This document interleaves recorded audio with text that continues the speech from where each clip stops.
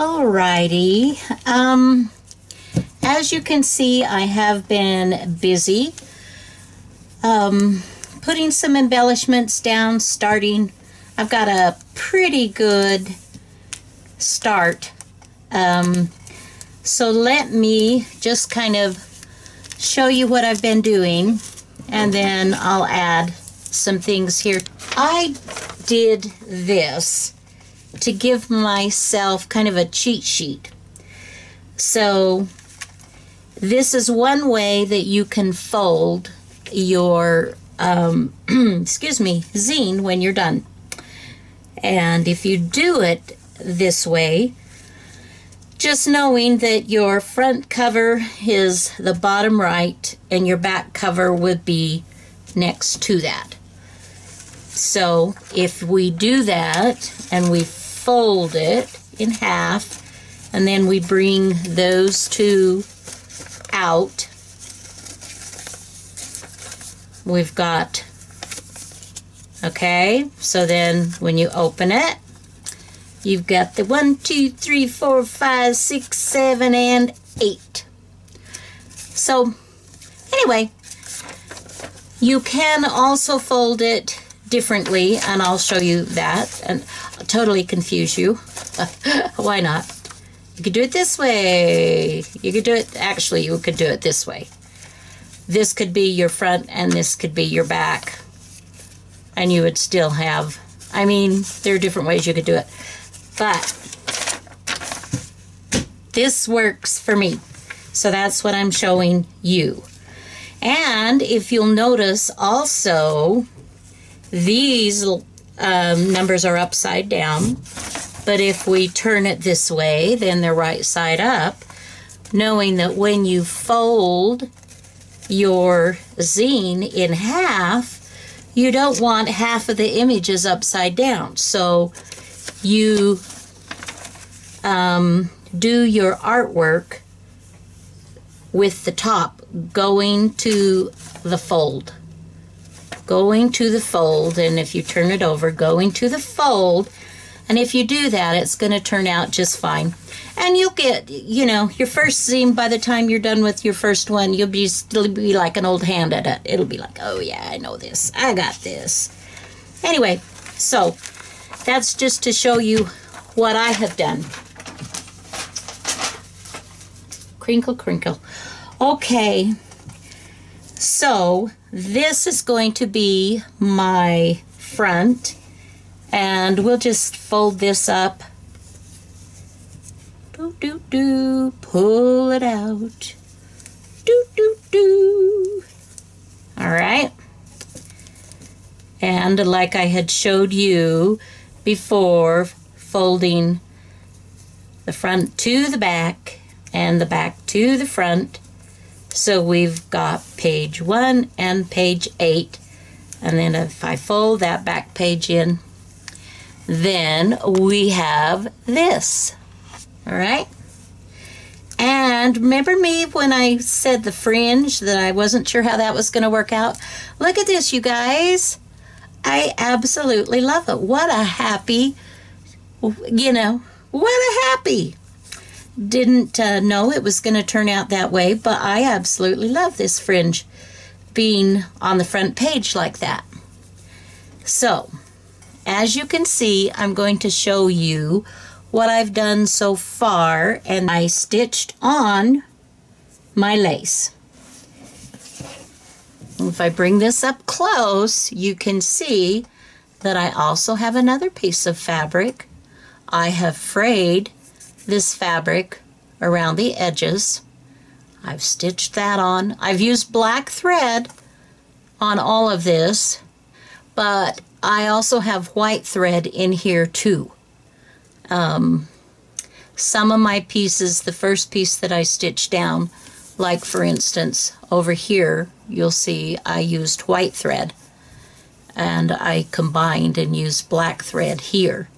I just did random things, you know, to mix it up. And as you can see, I've got frayed here and paper stitched down, just strategically placed you know, just how I like. Well, just some things that I enjoy. And that's what, let's take it out a little bit again. That's what this is all about. This, you guys, is really the fun stuff. So you just get to play, you know. You have your little segments and you decorate them. And I liked this image with the butterflies. This is vintage and I like the old-fashionedness, so I also stitched that on. So just right here, I have the back. I've got this. Oh, and I've taken off the freezer paper, by the way. There was something that I didn't tell you in the first video that I said to myself, make sure you tell your friends this. And oh goodness, if I haven't forgotten it. Maybe it'll come to me before we finish this. I hope. I don't know. So, I've got this background fabric, the muslin. Then I've got, you can see over here, I've even got a little bit of fabric because I overlapped this from one place over to another. Just as something I wanted to do. And then I've got this little piece of this little square of vintage fabric that I've stitched down. Then I've got this layer of paper, and this is cardstock, by the way. And then I've got this lace that I've put on here. So all in all, this is quite dimensional, and yet it's fairly flat. One thing about zines, unless you are exchanging the original, if you are making copies and exchanging the copies, then it's kind of nice if your original zine isn't huge with embellishments and puffy, because the more rigid and puffy you get with this, then your copies might come out fuzzy, and you don't want that. You want nice, clear copies to send to your friends. If it's a little different if you're sending the original, because then, you know, obviously you're not making copies, so you're not going to get fuzzy copies, blah, blah, blah. All right. Here I have created a little pocket with fabric, and I have stitched on some coffee dyed paper. I have glassine. I have fabric underneath that glassine. I've got fabric here that you can see I have taken it, and it is on 1, 2, 3 places that I just wanted a little more interest there. I've got an old vintage piece of ledger paper that I stitched down. This bottom one is stitched in white. This bottom one is stitched in white. These are stitched in black, and this is stitched in white. And then I took some vintage lace doily that I was given and glued it to some coffee dyed glassine paper, and then I stitched around to make sure that this was secured. And then I put the pocket on and stitched in the corners there, so you can, you know, make a fun little pocket there, or you can make a fun little pocket here. Let's turn this, and before we do that, I missed this pocket. I have fabric. I have glassine that I've just doodled just a little bit and then put another piece of fabric. This is music, but it's on fabric. Stitch those down, stitch this, so I've got fabric, fabric, fabric, paper, fabric, paper, fabric, And I'm not done here. I'll show you what I want to do there in just a minute. So we'll turn it around, and we have another pocket. I have taken a doily that was together at one point, trimmed that off a little bit so it would fit on the pocket, and I have lined it. That seems kind of funny, lining your pockets. Usually when I do something like that, we're speaking of clothes or bags, something of that nature. But I lined it with a piece of tissue paper. Here is glassine that has been stitched underneath. And here again is that little piece of fabric that's poking in. I've got fabric here that I have frayed and stitched down in white. And this is a piece of journal. I think I've mentioned before in one of my videos about finding these amazing journals. I couldn't find the owner, but their family later got rid of them. And so I was like, I adopted this gentleman. But I have many of, and it was a man. He worked in the timber. So it was amazing. Love to read it. But this is his handwriting. And this one was in, I'm trying to think, I think they start in 1934-ish. Anyway, so I love that, and I like to include that. And here we've got some frayed fabric that I have stitched on there, this in white and this in black. And the same here, except reversed. Fabric stitched in white and paper stitched in black.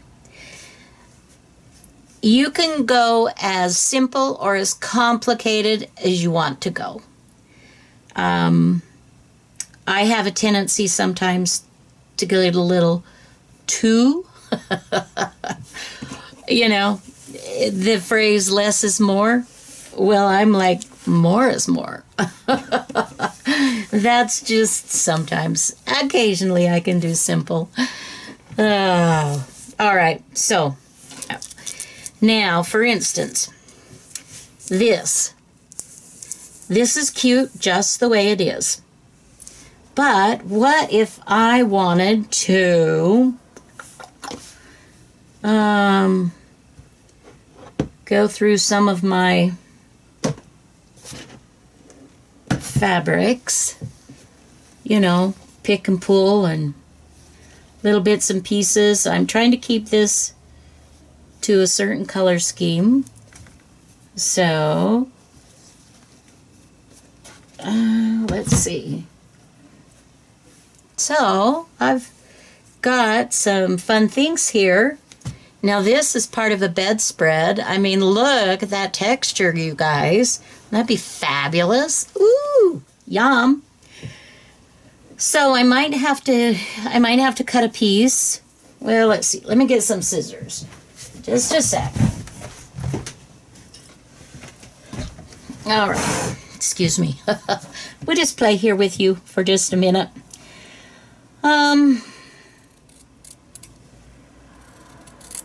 A good pair of small fabric scissors in my world is a must.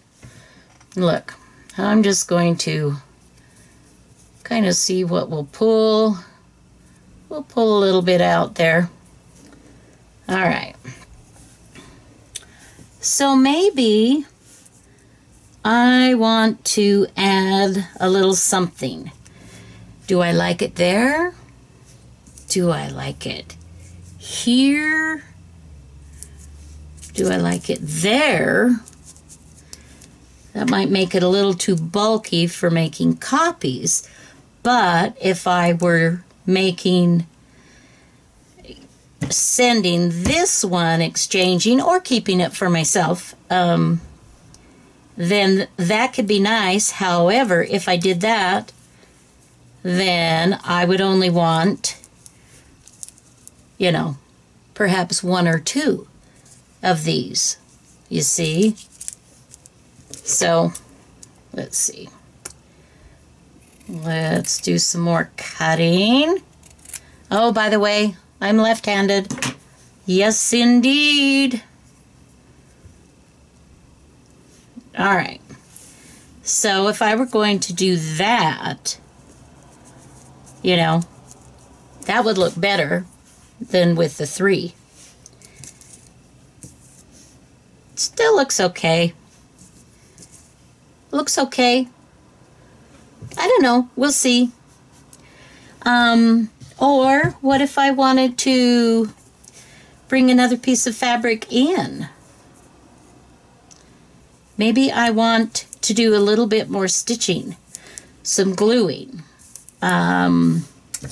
Maybe I want to put a little piece, you know, another little bit of paper here. So you get the idea. We just layer, layer, layer. You just build. And there's no right or wrong. Whatever you do and whatever makes you happy is going to be wonderful. I mean, yay! You know? So this is absolutely so fun. And if it takes you a long time to do it because you can't decide, you know what? Here and now, Rhonda without an H, I give you permission to take as long as you want, to be as careful as you want, or as sloppy as you want.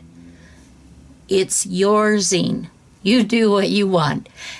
And I'll do the same, you know?